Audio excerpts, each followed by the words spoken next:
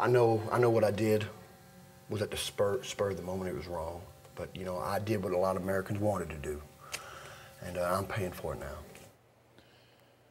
In Livingston, Texas tonight, Mark Stroman may be just hours away from his execution. Stroman was convicted of killing 2 men in the fall of 2001, his personal vengeance for the September 11th terrorist attacks. As he sits on death row, an unlikely champion is fighting to save his life. Joanna Emiliotis has the story. I remember that's what he asked, that where are you from? Where are you from? Where are you from? Where are you from?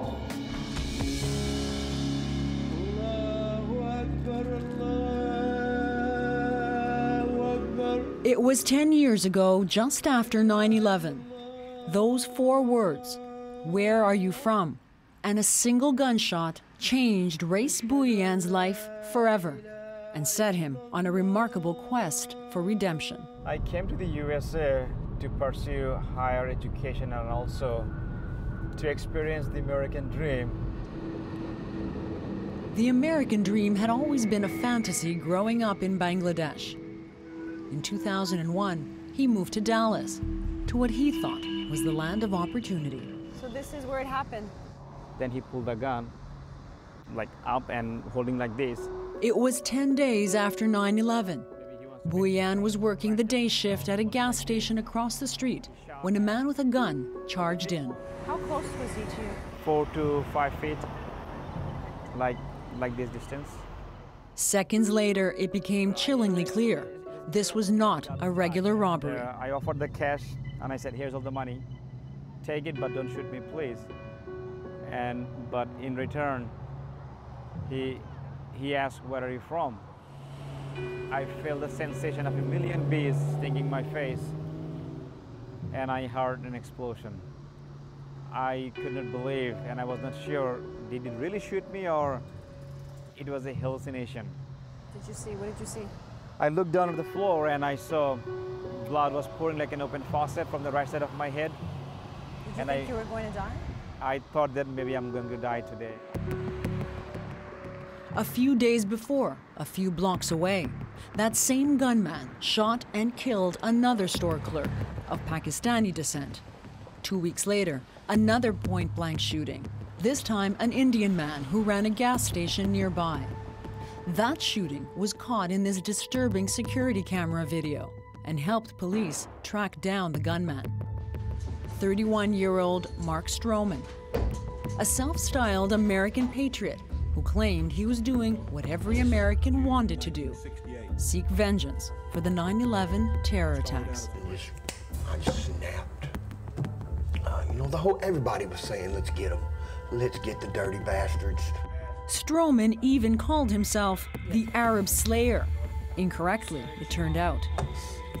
Yeah, I guess I'm that dumb Texan redneck. That was my stupidity. You know, even the man from India, you know, I thought he was an Arab. Ask you, is this indeed a photograph of your husband, Bazadet Patel?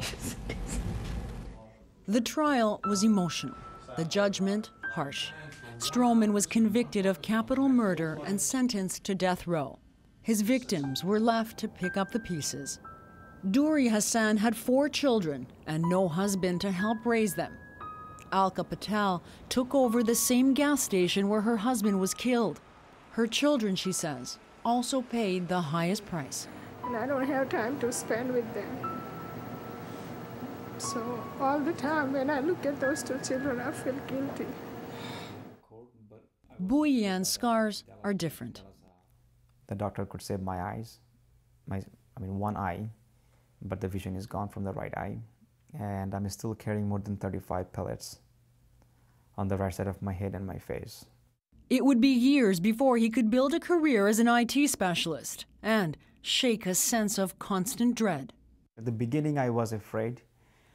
I was scared of people with tattoo. I was scared of people, they don't like different colors.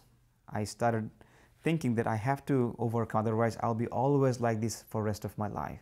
What he overcame was nothing short of remarkable. Mark Stroman has been in this prison behind me for nearly 10 years. His execution is set for tomorrow. Stroman is pleading for forgiveness, says he's a changed man. But what makes this story so extraordinary is that Race Bouyan, the sole survivor of his violent attacks, believes him and, incredibly, is now trying to save his life. I have experienced how I felt when I was in a death situation. And I don't want people to go to the same kind of situation like me. I don't want that any human life should face that kind of moment, unwanted death, unprepared, you know. Even the man who tried to kill you. Even the man who tried to kill me, because he's a human being too. What helped sway Bouyan? Jailhouse interviews and a blog Stroman wrote from prison. Musings of regret, remorse. Then, last month, this. A letter from Stroman directly. Dear Race, my death is slotted in Huntsville, Texas, July 20, 2011.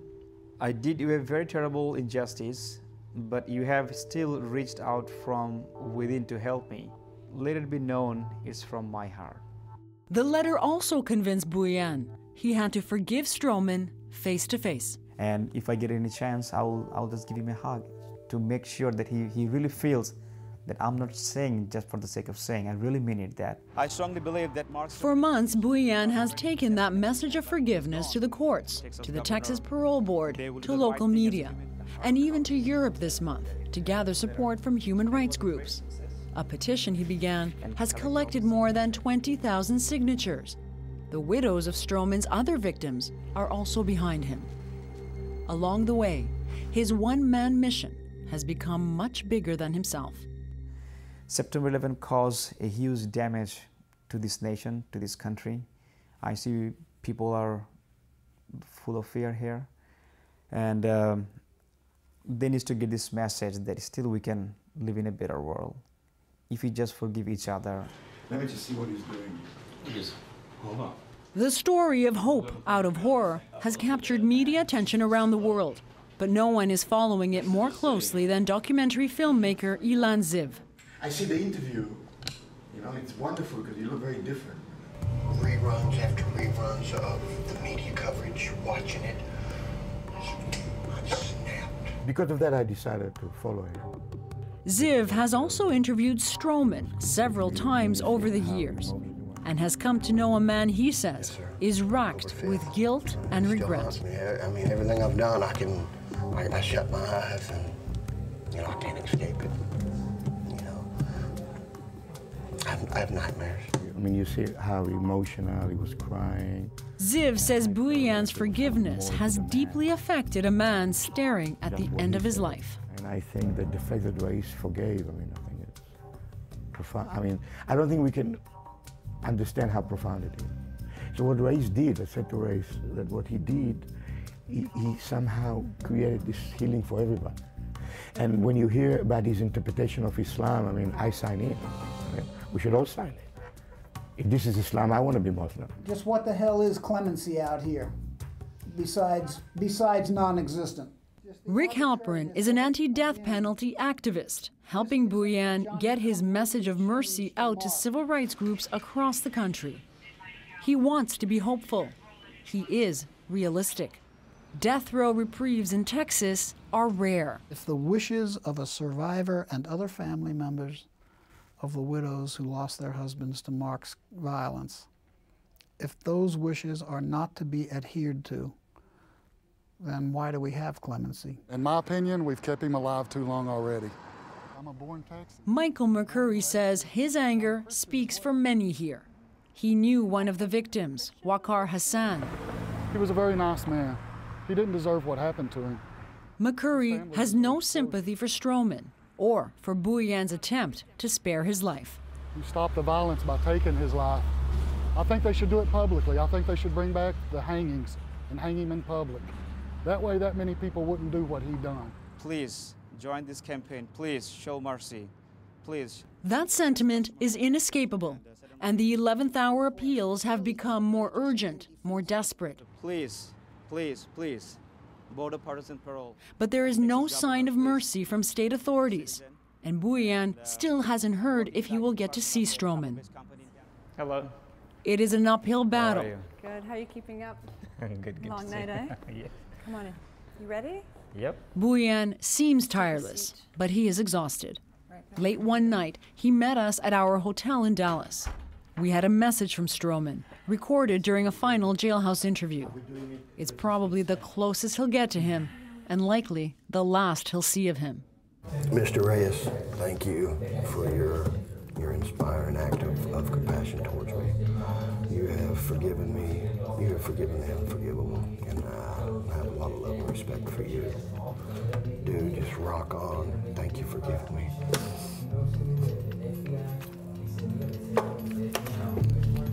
Okay.